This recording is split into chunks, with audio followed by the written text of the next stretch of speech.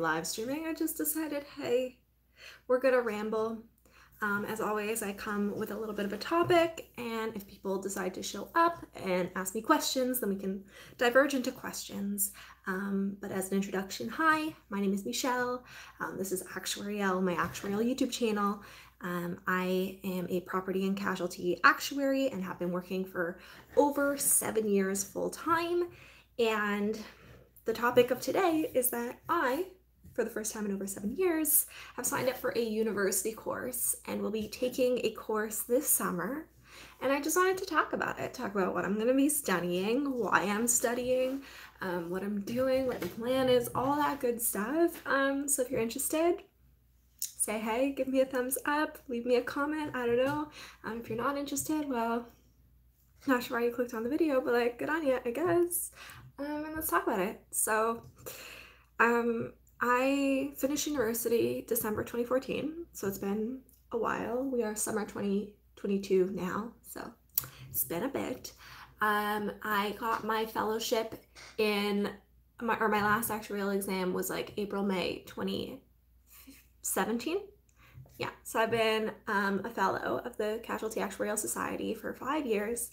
And once you become a fellow, you have to do continuing education hours. So there are plenty of things that you can do. I mostly do it through webinars or meetings with other people in the company, you know, learning about different things that are going on in the industry, reading different articles and whatnot. And there are so many infinite things that I do want to learn about or should learn about that are related to being an actuary, all sorts of things like learning Python and just data science, machine learning, how to actually do the coding for that has been on my to-do list for over 3 years, and I just never get around to it. There are different businessy things that I could definitely benefit from learning about, things like blockchain or Internet of Things, like so many things that I could be learning about that would benefit my career. And for probably well over a year, I've been looking at the various universities in Toronto and looking at all their continuing education offerings and asking myself, what course would I want to be taking and what's interesting? And there are so many things that seem interesting. Do I want to go the direction of something practical like cooking? Do I want to go in the direction of something very job-oriented that's been on my to-do list, like learning Python or machine learning or doing some sort of data science boot camp? Do I want to do something that's creative and fun, like a pottery class? And the course that I settled on was copywriting. Copywriting that sells, which my dad asked me, you know, what's copywriting? I'm not an expert. I've never taken a copywriting course in my life, but my understanding is that copywriting is it's the words in advertisement. So I've never taken a marketing course in my entire life. I don't know anything about it, but I think it would be interesting. When I was in university, I studied actuarial mathematics, and I had to take just a ton of math classes and a ton of financing classes. And by the end of my degree, I was so fed up with math. I love math, I love numbers, I love playing with them, I love data, but it was too much. I needed something different, and I used one of my elective courses to take a creative writing class, and it was so much fun just to do something different, be in a different space with different people, to awaken a part of my brain that I wasn't using. And that's sort of what I want to do, again, with taking this copywriting class. I chose it for a few reasons, one of which is that on my development plan as an actuary is that I wanted to develop my persuasion skills, because often the techniques that I use to persuade people, to my point of view, is just like yelling my arguments and just like being like, these are the facts, agree with me. And if people don't agree with me, I've pretty much exhausted all my resources. Like, that's really all I know how to do to get people to think the way that I think. It's just being like, this is what's happening. And obviously, the persuasive techniques that they use in ad copy and in marketing are not necessarily identical to the persuasive techniques that one would use when one is trying to convince someone of like my actuarial assumptions. But I suspect that there's overlap. And I also just think it'd be interesting to understand what marketers do, to understand how they write copy, what they're trying to do. So that was kind of a driving factor of let's learn to be persuasive. Let's learn about marketing. I've never done it before. Another thing that really drove me to sign up for any course was that I need an excuse to leave my house. I've been working from home for over 2 years. I'm going to start going into the office once, maybe twice a week, I'm thinking. Right now, I'm in my childhood bedroom. Hey, sup? Um, so there's a stuffed unicorn in the background. And it's not in my grown-up professional adult apartment. It's in my childhood bedroom. Hey. But I work from home and I'm not around people, and really my social circle in Toronto, which is where I live, is only people who I work with, and I don't see them very often. So even if I don't make lifelong friends in this copywriting class, it'll just be nice to be in a room of people who are different, to talk to people who I'm not usually talking to get different perspectives.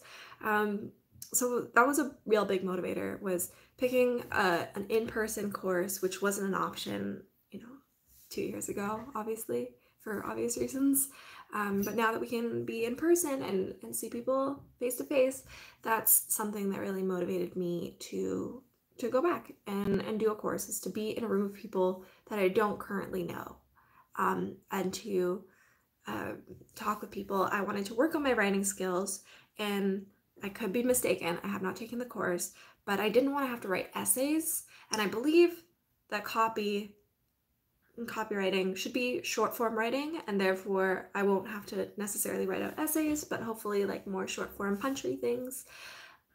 And because it's not for my career or for my resume, and this is a course I'm taking for me, like I can fail this class. I would not be happy with myself if I failed the course just because I stopped going or didn't try. Like that, I wouldn't be proud of myself about. But I wouldn't mind if I failed the class just because, like, it's not my skill set, but I still took the time to learn and pay attention and try. And just because I don't have the cleverness, like, I don't think that makes me a bad person. It's still, like, interesting for me to learn and interesting for me to attend. So I don't really care about the grade. I don't even know if this course is graded. I imagine there's at least some sort of a pass-fail situation. It's supposedly taught by someone who is like an actual professional copywriter, so hopefully there'll be interesting insights into the real world of how it works. And yeah, I'm excited. A colleague was messaging me today and he said, be prepared to be a decade older than your classmates, which fair enough. It's a continuing education course. I don't know if it is combined with people in undergrad.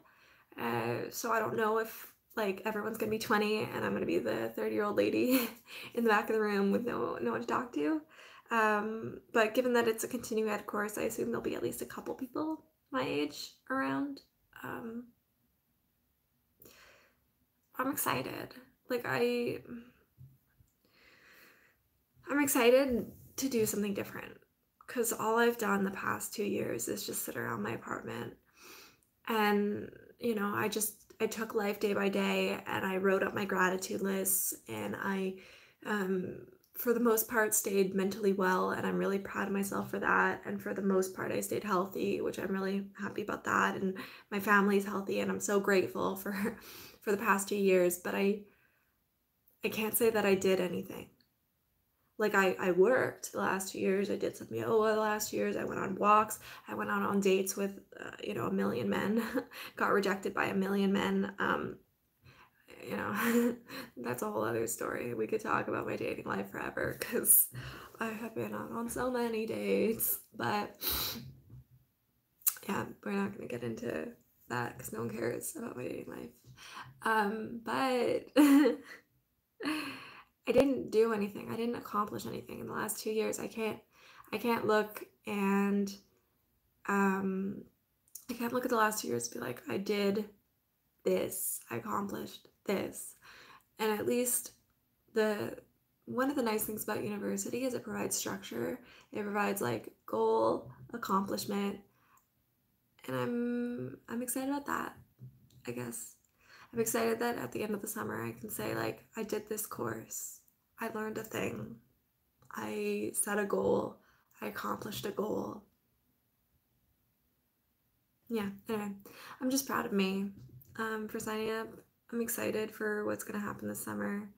The class starts in like 3 weeks, I think, 3 weeks. So I have a little bit of time to mentally prep and buy myself some cute notebooks and pens and stuff to be able to take notes. I don't know if everyone brings a laptop or people actually pen and paper write, but I plan to write with a pen and paper because I'm 30 and old.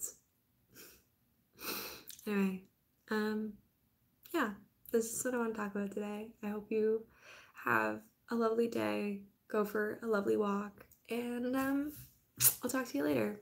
Thank you for calling. Bye.